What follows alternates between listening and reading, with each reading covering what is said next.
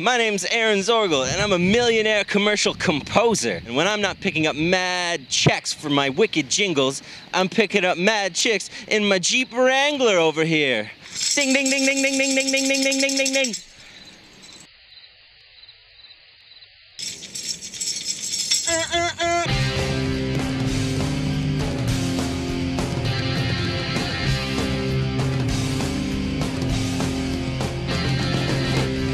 But if you want to come to this party, come on through.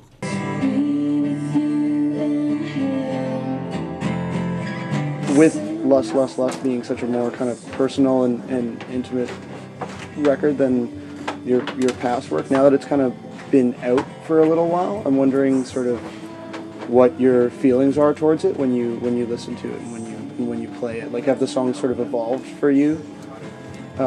I haven't actually. I don't think I've heard it since we released it, so I don't know. I mean, it's a great album to play. You know, I mean, it fits well with the old stuff, so it makes for a good live show.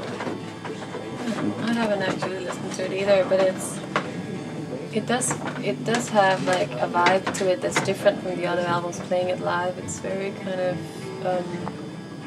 got a lot of atmosphere and more space in the music than some of the music we've done before. That's very dense, which is sort of creates a good balance with the older material when we play live. Do you often go back and like listen to your records? Like, did you like? No, not really. Like changing a lot of. If you're really drunk, it's fun, but other than that, I don't really. Sometimes we like to indulge in the sort of in the old B-sides, you know, all the outtakes and all the stuff that never was released on any albums. That's always kind of fun to listen to.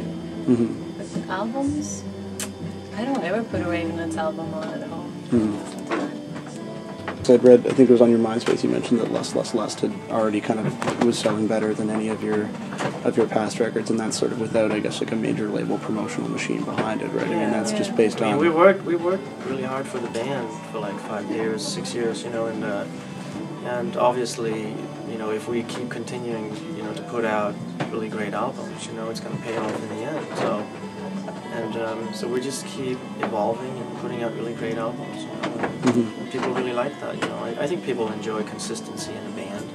I don't think they like bands where, you know, you put out an album and they hate it all of a sudden. You know, I think we're really good at putting out albums that definitely a lot of our fans really like, and at the same time, I think we gain a lot of new fans because we keep evolving. It's good. It's really good.